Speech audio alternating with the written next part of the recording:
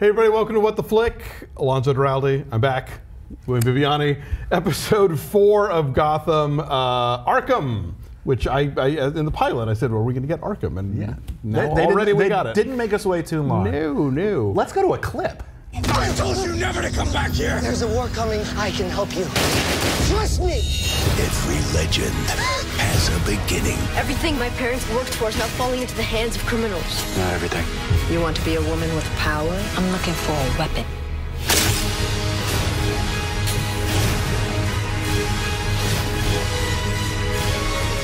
Do you believe Gotham can be saved? This episode was a bit of an improvement on the last couple of weeks. I thought it had a more focused storyline. It had, I mean, it wasn't an incredible mystery, but it had like a little bit of intrigue. It was a little bit more about the corruption. Yeah, I enjoyed this one. I watched all three kind of in a concentrated dosage, so you know it's been a roller coaster. Loopy, yeah.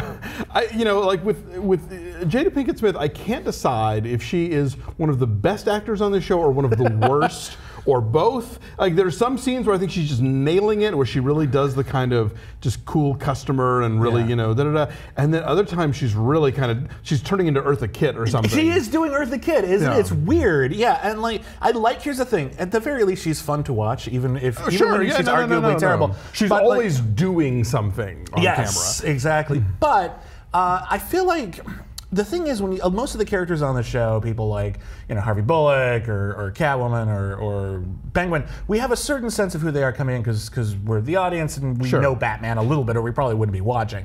So fine, we get a little bit of the groundwork done for them. We have no idea who the hell Fish Mooney is, and because we don't know, like, does she have a tragic backstory? Is there something that we should be sympathizing with? She just comes across more like a cartoonish Adam West villain than anything else. Yeah. So like.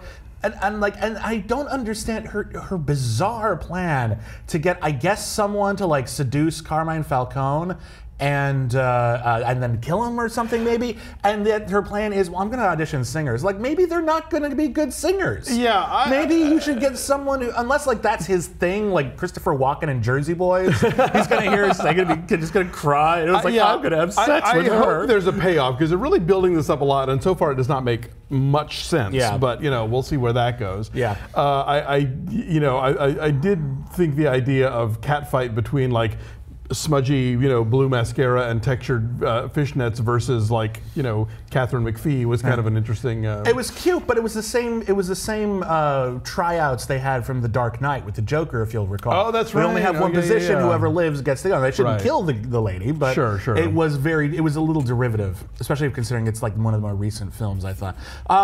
Yeah, I don't know. Like this episode, I don't really have that much to say about it. It seemed very.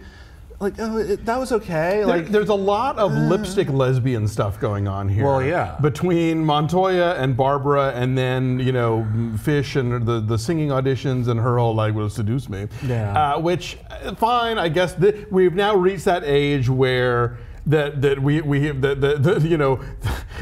50 odd years of queer civil rights have now made it safe for like teen boys to watch two women mac on each other in primetime television. So yes! Yay! Well, the other thing is, I remember the era back in the old Ally McBeal days where lesbian kiss was like all you'd talk about in sweeps week. Oh right. We're gonna have a lesbian kiss on Ally McBeal. Oh my God! Set that up for 2 weeks in the commercials. Oh my God!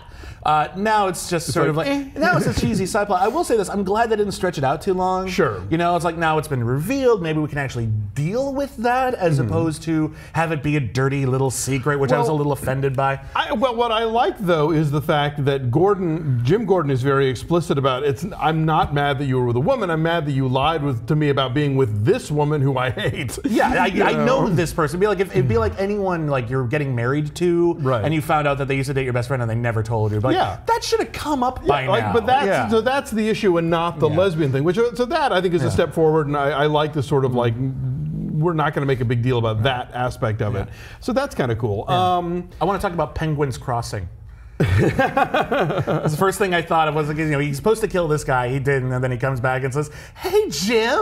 Oh, it's my old friend Jim! How you doing?" It's like, he's moving up the ranks quickly. I didn't know it was that easy to get a restaurant in Gotham. Well, I sort of like the idea that in this version of the Gotham universe, maybe Oswald Cobblepot will discover that he really likes running a restaurant. Well, he and did. Instead of being a criminal now, he'll just become like, a celebrity chef. In a lot of versions of the comic book and the character, he owns like his own restaurant and club. He owns a very fancy restaurant. He was a legitimate businessman in a way that most villains never were. Like he had a public face. So I actually do like that. Maybe because he's really vile right now. He's really just ratty and mean and sadistic and a suck up. And a suck up. And it's a little hard to reconcile that with the type of villain that he's typically characterized as. And you're right, maybe this would be an interesting sort of twist. I kind of like the idea of a supervillain who gets a day job and still gets to be a supervillain, but actually likes his day job. Sure, that'd be kind of cool. It's just something he fits in the off hours. And that's the kind of detail that I think is missing. A lot of this show is being told in very, very broad strokes. Sure. Like everything with Selena Kyle. It's just like, get it, she's going to be Catwoman. It's like, no, like, what's she doing now? What's she up to? How does she feel at this point in her life? That's a danger of sort of retrofitting anything where,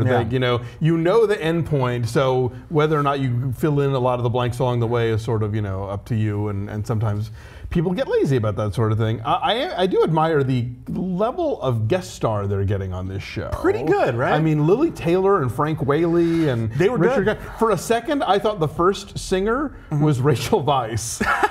It looked like Rachel Weisz. I'm like, wow, this show's really, not her. Okay, never mind. Not so much. Someone made a point in one of the comments I wanted to bring up, because it's a legitimate point, that we keep bringing up all of the foreshadowing Batman stuff, and how distracting it is, and how it's over the top, and how it feels like it's setting us up for something they're never going to be able to give us because of the nature of the show. Sure. And they said that this is actually supposed to be a cop show, and that's just sort of the backdrop of it. I'll tell you. That's a legitimate thing, but I feel like they're just calling so much attention to it. We can't. I was going to say, I agree with the idea of this being a cop show. I wish Bruce Wayne weren't a character on it. Yeah. I think that's what's preventing it from feeling like a cop show. I feel like every time we cut back to Wayne Manor, it's like, like we know nothing big is going to happen, and we know where it's all going eventually. So I kind of wish like he had shown up in the pilot, witnessed the passion play, which is the murder of the Waynes, and then gone away. And I feel like he should have been a prop. Like he should have been trotted out at any public event and then whisked away, looking sad. That should have been fine. Yeah, he's this sort of presence that we know about, and he's occasionally mentioned, and of course the Waynes are going to be mentioned constantly. But him as a character, we don't need in this show, and I think he's just distracting. No, and one of the reasons why I like this episode better is because for the most part it does operate as not a particularly great cop show, but a perfectly entertaining cop show. There's corruption, there's killers, and which crime boss hired them? Maybe both. How is that? A little bit. Not complicated, but a little interesting. The clues are kind of stupid. The weapon is kind of stupid, but you're right. It's at least it is a policier and some. Yeah, it could work outside of the Batman universe. Totally. But putting it in the Batman universe and using iconography like Arkham Asylum that we know makes it a little bit more interesting. And I think that's a good direction for the show. I hope we see more of this and that they get to evolve this and get better at it. Yeah, and I like the fact that Gotham is such a cesspit that every time you think you're going to get like 2 steps forward, there's a step backward. And so the show's not afraid to be kind of not just visually dark, but sort of cynical about the world and about this sort of corrupt place. The architecture is kind of driving me nuts. All the interiors are also overdone. Yeah. Like the Gotham PD with all the turrets and the catwalks and whatever. Yeah. And then you've got Wayne Manor, and then you've got Gordon's giant apartment, and it's like I think it's Barbara's giant apartment. Oh, well, yeah, you're right. Production design is a big part of any sort of Batman story. People have treated Gotham City as a character for so long that some people go a little nuts with it. For me, and I brought this up in an earlier episode when you weren't here, the graffiti budget on this show must be insane. It's everywhere outside. And it's probably a really easy way to hide, like big Los Angeles signs. Yeah, exactly, or whatever the previous show this was. Yeah, but you're right. I mean, I think certainly Tim Burton kind of set everybody on the path of like, let's get...